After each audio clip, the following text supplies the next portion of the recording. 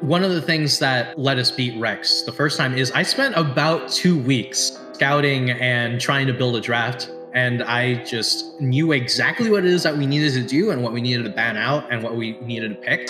Literally, we draft capped ourselves. They play pretty well. With our draft prep, we tend to have a general idea. We run through a lot of permutations of what other teams are going to be playing with. Realistically, that game is just a draft cap. Like, we go R2, Zoe, R3, Varus, and they just pick Leona and Volibear. And from there, the game is just really unwinnable. As the game went further on, they kind of just scaled and beat us. So it was a massive draft cap. We flame all 4 of our coaches for that one. Xin Zhao jumping onto the Drake, trying to secure it, doesn't manage to do it. No smite was available for that, and he gets taken down as a double kill, goes over to Anti.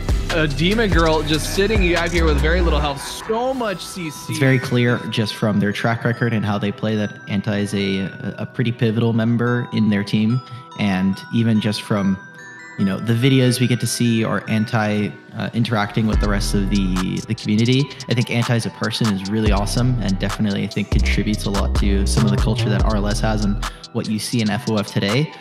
As far as top lane goes in this league, I think that most of the top laners have a lot to work on in terms of fundamentals. I think that Joshi and Broccoli are the top laners that I respect the most. I think that Joshi is an incredibly strong laner, and we're both our primary shot callers for our team.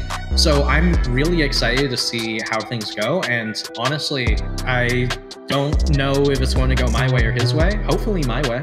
I have zero worries about this bot lane. Escape and Demon Girl, they look good for some of the other teams, but against our bot lane and with the draft that they were given, they're basically given that entire lane on a silver platter and did almost nothing with it. So looking for other members on the team to really step up other than their bot lane. Honestly, my overall expectations for the match, I don't know what to expect. I think that if War Leader can do what they want to do, we're going to be just fine and we should be just scaling up and doing what we want to do. But I don't know. Both teams have changed a lot over the season. Rex has been looking only stronger, and I'm excited to see how things go.